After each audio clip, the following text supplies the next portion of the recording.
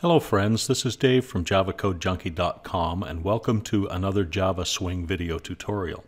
We're going to take a bit of a break from looking at the Java Swing layout managers. We'll get back to those in later episodes. But today I'd like to take a look at one of the basic Java Swing control classes, and that is the JButton. So let's get started. I've already created a new Java Swing project in Eclipse. This is our standard project. We have the launcher that simply creates a new instance of our mainframe class and runs that in the event dispatch thread. The mainframe class creates a new JFrame, sets the title and the default close operation and the initial size, sets the location relative to null to have it centered on your screen, creates a new JPanel and adds that to the center area of our border layout, and then shows the JFrame. Running at this point shows that we will have a blank window, which is composed of our JFrame and our JPanel. For those of you who may be interested, I'm going to post a copy of this project code to GitHub, and I will leave a link in the description below. So let's create a JButton. We're going to configure quite a few elements of the JButton, so I'm going to put all of that configuration code for the JButton in its own method, and that method I'm going to call createButton. Now I've already defined a private instance variable of type JButton, so I'll simply use that variable, button equals createButton. And now I'll use Eclipse to actually create the method for me. So we have a private method with a return type of JButton called createButton. And I'm going to say instead of return null, just return button, which I will create in just a moment. So JButton button equals new JButton. And then return the JButton. In order to make that visible, I'm going to add it to our JPanel. So panel.add button. At this point, you can see that we have not added any text to the button. We have not added any graphic or icon to the button. So all we should have is an empty button on our screen. So let's run it and take a look. And there it is. Very small button with no content, but you can press on it and it does function. So let's go back at this point now and change how we created that button and add some text to the button. So let's say I wanted this to be a button that when clicked would print something to our printer. I'm just going to add the text print, and now when we run that, we'll get a button with the word print. Now you'll see that since this is the only control that's on the screen, it gets the initial focus, which is this small dotted line box around the word prints, showing us that this control currently has the focus. And we can remove that by making the button not focusable. Button dot set focusable false. We run, and now that little box around the button text has been removed, so it's not focused at this point, but we can still click on it and it still does function. So we can have a button that's completely empty or void of text and graphic. We can have a button that has text. We can also have a button that has a text and a graphic. So let's add a graphic to our button. Now I have an icon that I have created and saved in our project folder called print.png, and that is the graphic that I'm going to use for the button icon. Image icon, print icon equals new image icon.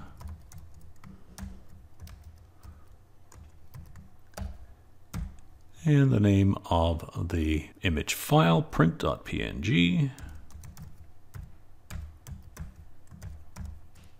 And now we will set the icon on the button.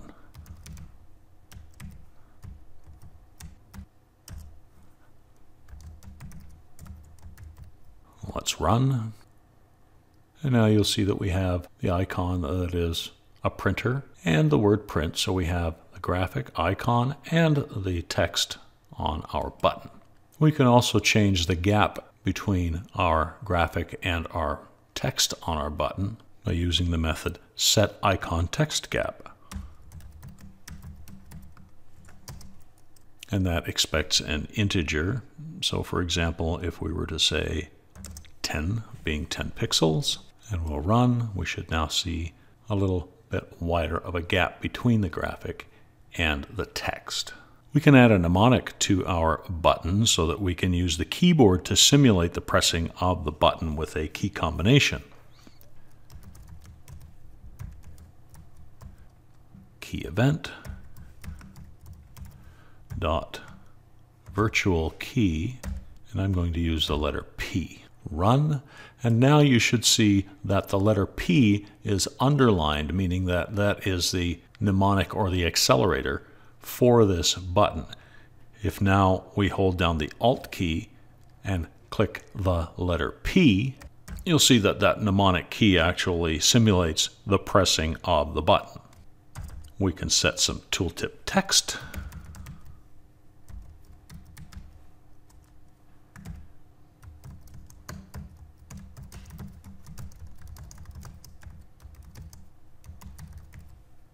And now when we hover over the button, we'll see that there's a tooltip and there's some awesome text for the print button. We can also change the font for the button.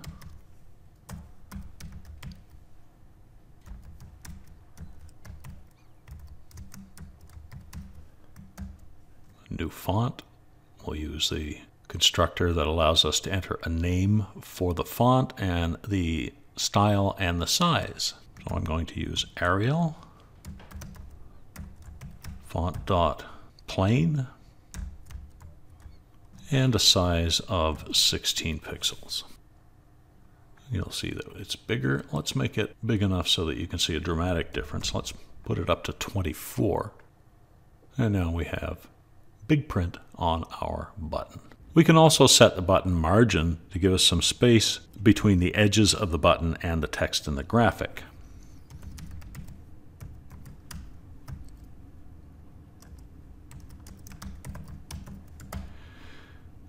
We create a new insets object which has values for the top, right, bottom, and left of the control that we're creating the margins around, in this case, our button. So I'm going to use 10 all the way around. 10, 10, 10, and 10. We'll run. And now you see that we have 10 pixels extra space on margin all the way around the button. We can also add an action listener to our button so that the button can actually do something useful when we press it. Button dot add action listener, new action listener. I'm going to create that as an anonymous inner class. I'm going to import the action listener class and then add the unimplemented method, which is the action performed method. This is the method that will be executed when someone presses on our print button. And I'm just going to do a sysout to our console. Print button has been clicked.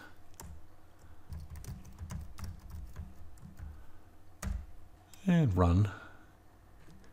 And now when we click on our print button, you should see down in the system console the message print button has been clicked. So the action listener provides behavior for the button. We can also programmatically enable or disable the button. So we set enabled true or false. Set enabled true means the button is enabled. Setting enabled to false means the button is disabled. The default is enabled, so let's set it to false. Run. Now you'll see that the button should be disabled and we're unable to click on it. Comment that. We can also, if the need ever arises, programmatically generate the button click. button.doClick. Now running the program, we will see down in the system console the message print button has been clicked before we ever click on the button with our mouse, because we've generated programmatically that button click. And there we have it. Button has been clicked, and that happened because we executed the doClick method of the JButton class. We can also change the alignment and positioning of the graphic and the text on our button. So let's look at how we would place the text below the icon. Button dot set. We'll start with the vertical. We're going to change the horizontal and vertical text position. Vertical text position. And we're going to use some static integers from the Swing Constants class. So for the vertical text position, we'll put that on the bottom of the button, and we're going to center the text horizontally.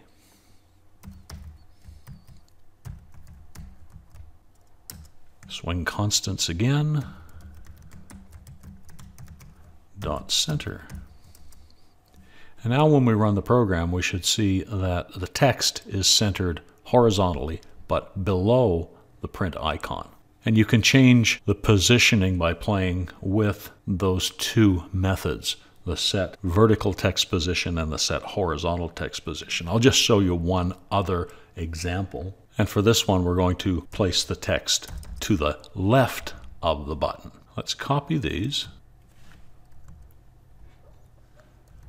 Comment the originals. And now we will set the vertical text position to the center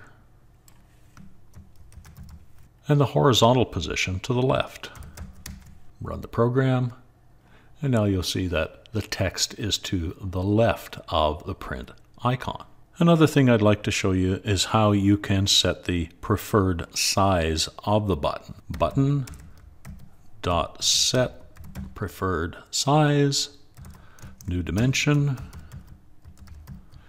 and in the dimension object we set the width and the height. So say, for example, just to be exaggerated, let's make it 200 pixels wide by 75 pixels high. We'll organize our imports to import the dimension class and run the program. And there we see a much bigger button, which is now 200 pixels in width by 75 pixels in height. If you enjoyed today's video, please give it a thumbs up and consider subscribing so that you don't miss any future content when I release new videos. Thanks so much for hanging out with me again today. I really appreciate it. And I hope to see you again in the next video. Until then, stay safe and keep on coding.